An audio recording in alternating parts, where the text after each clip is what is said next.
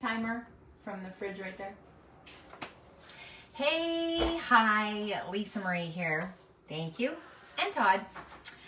We are going to start reading a new book called I'll Start Again Monday by Lysa Terkeurst.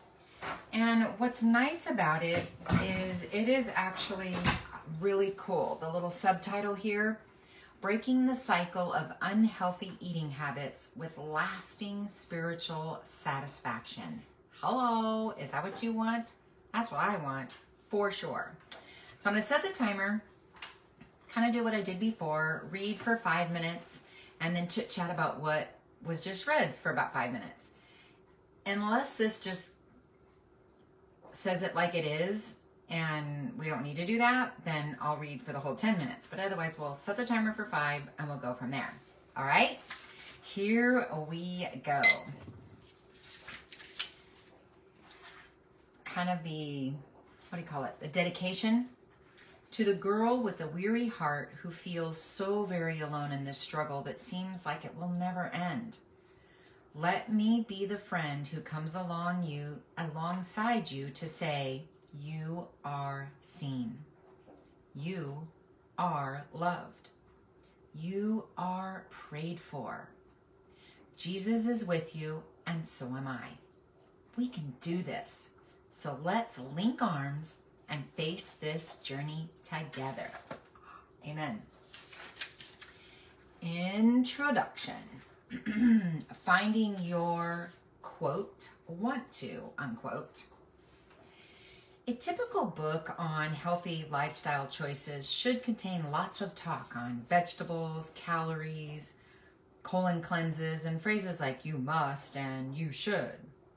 I have a problem with all that talk. It's not the how to I'm missing, it's the want to. Really wanting to make lasting changes and deciding that the results of those changes are worth the sacrifice. In the light of this admission, I think it's only appropriate to be honest with you about a few things right up front. 1, I am emotionally allergic to typical books on healthy eating. Me too. Number 2, not once in my life have I ever craved a carrot stick. Number 3, I am not overly excited about giving up 2 of the greatest delights of my taste buds, Cheez-Its and box mix brownies. In fact, I've asked God if it would be such a terribly difficult thing to swap the molecular structure of Cheez-Its for carrot sticks. They're both already orange, and really, how hard could that be for someone who's turned water into wine? Number 4, I wasn't sure I had any business writing a book like this. I'm a simple Jesus girl on a journey to finding deeper motivation than just a number on my scale for getting and staying healthy. I'm not writing this book to beat your taste buds into submission or because I've discovered the magic diet to get you skinny by tomorrow. I'm writing this book because I've struggled way too long with my food choices and my weight. Because I've said, I'll start again Monday 1,000 times, only to disappoint myself by breakfast. And word on the street says most of my girlfriends fight this draining, dissatisfying cycle day in and day out as well. Which brings me to the 5th thing we should know about me. Number 5. I started this journey weighing 167 pounds. To some, this is a horrifying high number.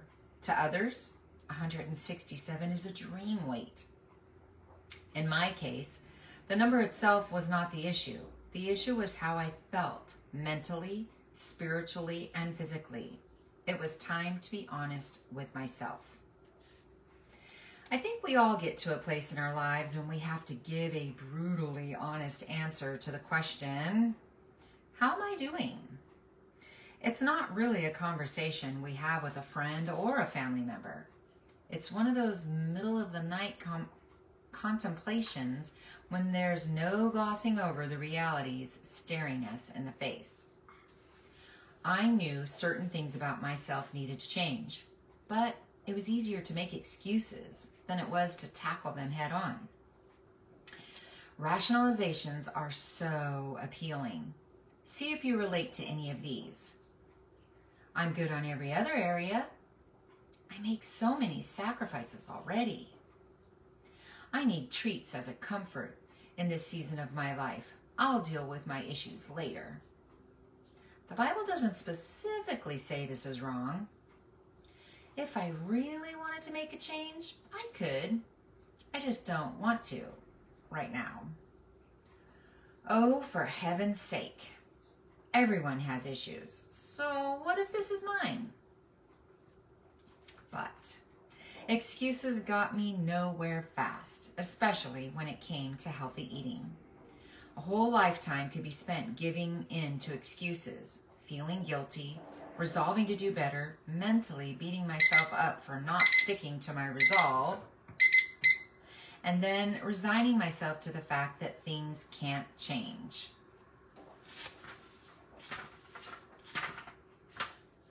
There's a lot more in the introduction. So I am going to stop there and I'm going to mark where we are. Do you relate? I do. I totally do. And are you like so excited that she said, we are thought of, we are seen, you are seen, and you are prayed for. I know not just by me, but by the Holy Spirit. I just know it. I believe it all day long. And then we can do this. So let's link arms and face this journey together. I really think that was awesome. And can you relate to her and the things that we needed to know about her and how we really need to find that the want to, and deciding that we want to make lasting changes that result in a lifelong health journey, not just a momentary moment in time or for a smaller, short amount of time. I think that was awesome. And can any of you relate to any of her admissions? I love the first one about being allergic to typical books on healthy eating. I never thought of it that way, but how true is that? So many of them just don't fit with the bariatric world for sure. And we all know it. We all know it. I know it. We know it. We know that there's only 3 things that give us calories. There's only one way to measure fat. There's only one way to measure protein. There's only one way to measure carbs. We all know that the amount of food we take in and the amount of fitness we do out is what will give or take our up or down of the scale, right? We all know that.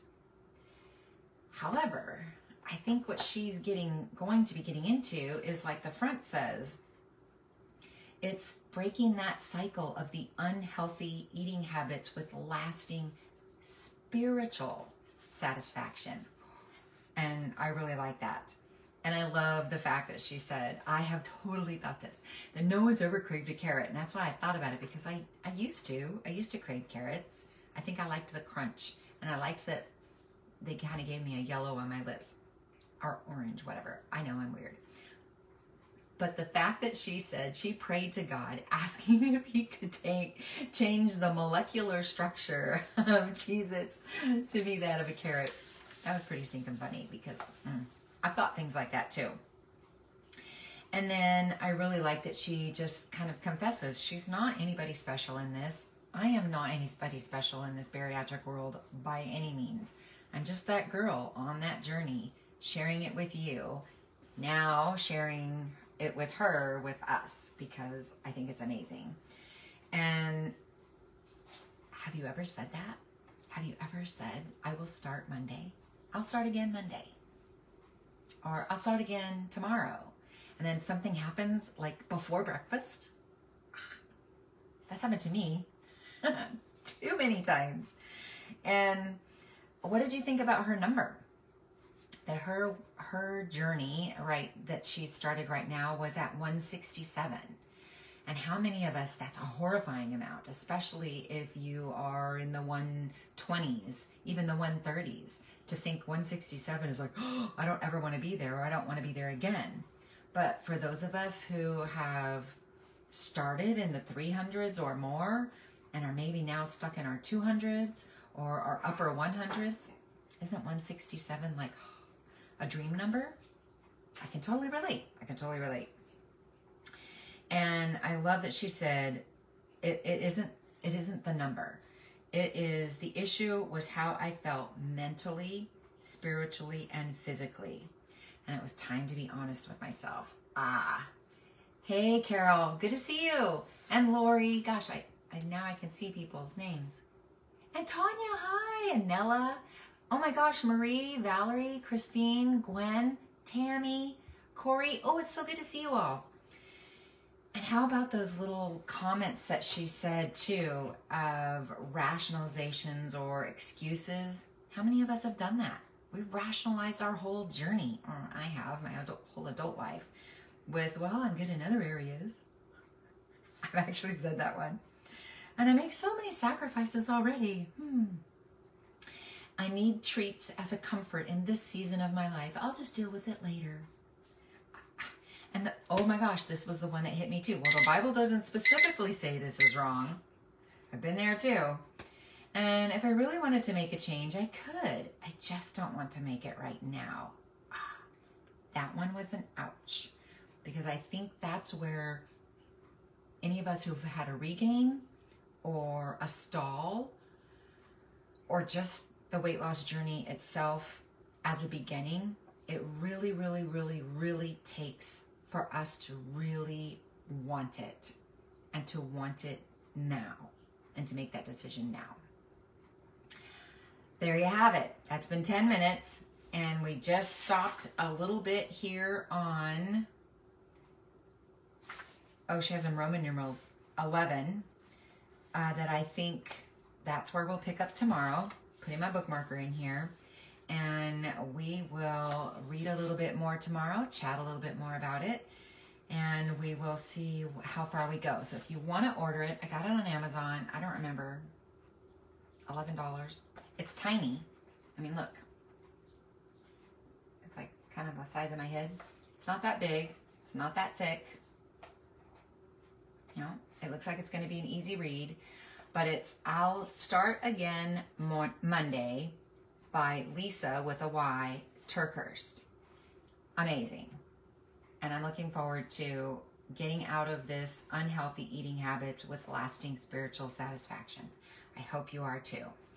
Tune in tomorrow. Tomorrow's Tuesday. Yes, I should be able to have lunchtime like normal, about 12:30 again. I'll see you then. Have a great rest of your day. Love ya.